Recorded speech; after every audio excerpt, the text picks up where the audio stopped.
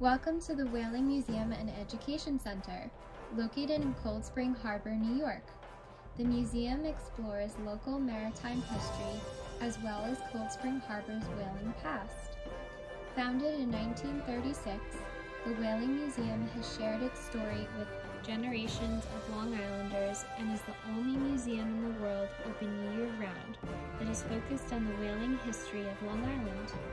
Today, our museum is home to over 6,000 artifacts displayed throughout a combination of permanent and changing exhibitions. The collections include a 19th century whaleboat from the Long Island whale ship the Daisy, which is the only fully equipped whaleboat with its original gear on display in New York State.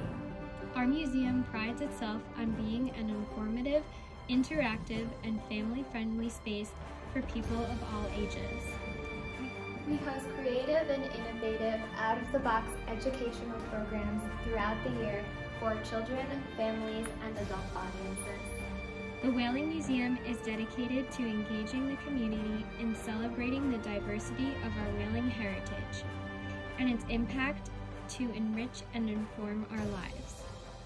We are a small museum with a big story. Come see for yourself.